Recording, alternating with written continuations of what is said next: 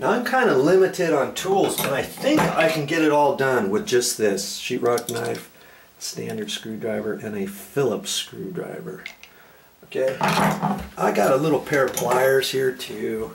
I don't think I'm going to need that. The only reason why I've got my sheetrock knife here, I call it, is I want to score around here, because with them painting this, some of the paint has gotten down in there. So if you don't lightly score this first, chances are when you take this cover plate off and you want to try to pry it off, you're going to have a fun surprise on your hands when this cover rips off the paint or the sheetrock paper or whatever. Okay, so the box for some reason is pooched out at the bottom, so I know that's not touching. I'm just going to have to kind of lift it from here and be careful with it and see what I can do. I'm sitting on the cabinet here so I can try to do this so you can see what's going on. Okay, so the first thing to do is to take these screws out, obviously, and I've got the breaker turned off outside, because once I remove this light switch, those two wires in there are going to be hot, and I don't want them to bite you. It's never recommended to work on a hot light switch junction box or an outlet junction box or anything else for that matter that has to do with power. I always try to identify what circuit it's on, what breaker it's on in the sub panel, and shut it off. Okay, I got to be careful with this, and I see maybe right in there I've got to do something. And incidentally, I'm also going to have to be careful. Yeah, see there, I knew that might happen. This switch here is for a heater, and I thought that might be on its separate circuit. And see there, that is on a separate circuit. So this light is on one circuit, the fan is on another circuit, and this is on there too. I pull that and nothing happens.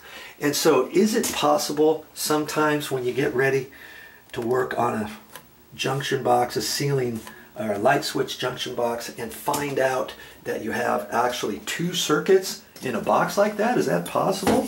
The answer is yes. So I'm just getting you set up here again, and we're going to take the cover plate off here.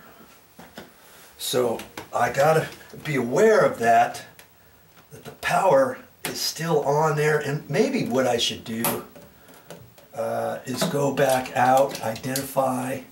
I think I might. See, I'm getting this off, but I've got to, see right there it was hitting because there was a glob of paint right there. And the rest of it looks loose, and it looks like it's hitting right in there. I think I'm going to go back outside and identify. Wow, what the heck? There's paint is still hanging up right in there. I can feel it somewhere. Okay. So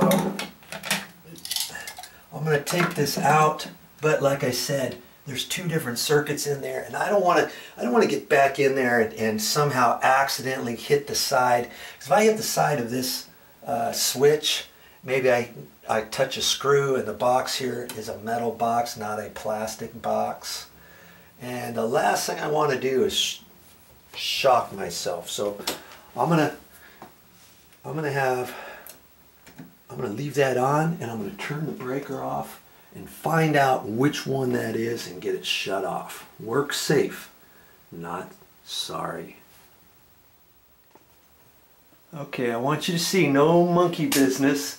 See, that fan is off, and there was a round ring up there that turned red too. That's kind of slick, and that was just on an electrical outlet or a breaker in the sub panel. It just said lights and plugs, and it didn't earmark that it was the heater in the bathroom. So sometimes, you know, they can't mark everything in the panel.